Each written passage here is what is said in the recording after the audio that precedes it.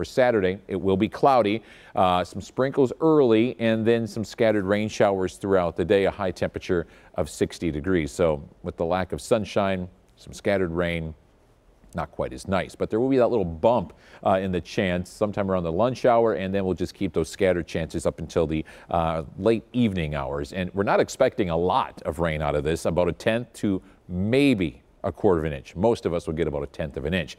And we've been talking about this all week, the warmer temperatures for next week, and they are still on course, and it looks to be fantastic. Obviously warmer in the inland areas. We'll break that down for you here in a second. But tonight, mid to upper 40s, some 50s along the lakefront. Remember, just a couple of nights ago, we were worried about frost on your plants. Not tonight. A few rain showers by morning. By afternoon, some scattered rain showers, cloudy and 60 in Milwaukee, 64 in West Bend, and 61 in Whitewater. Here's your 7-day forecast. That gradual warming trend continues after a little hiccup tomorrow. We're back to 64 on Sunday, right where we should be. More sunshine. 66 on Monday, 74 inland, and we just keep warming things up. Now, there are chances for showers Tuesday and Wednesday afternoon. Some thunder showers Thursday and Friday afternoon.